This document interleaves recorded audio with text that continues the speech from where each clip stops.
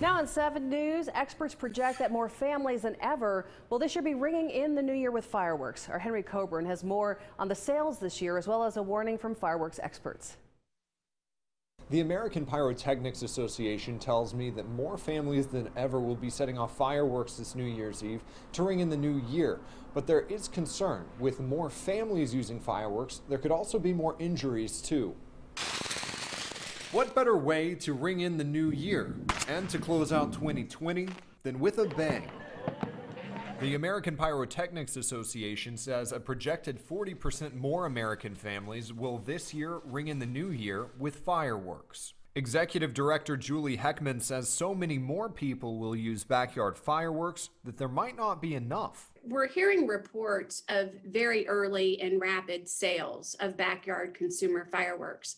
And I think this follows the same pattern that we experienced with Memorial Day leading through the 4th of July.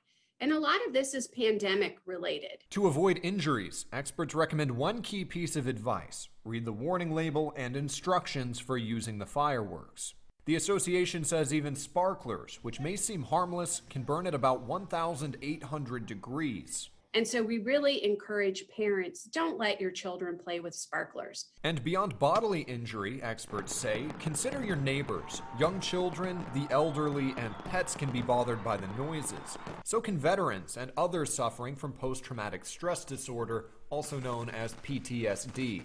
For some people, it is the kind of classic panic attack. You know, they get scared, more agitated. Some people may become more withdrawn. Some people may become more just cautious and looking around and concerned that something bad is going to happen. PTSD affects all people who suffer differently. Experts say the safest bet is to notify your neighbors if you plan to use fireworks. Now, experts remind you, if you are using fireworks this year, just light one at a time and do not relight duds. Those can cause injuries. In Spartanburg, Henry Coburn, 7 News.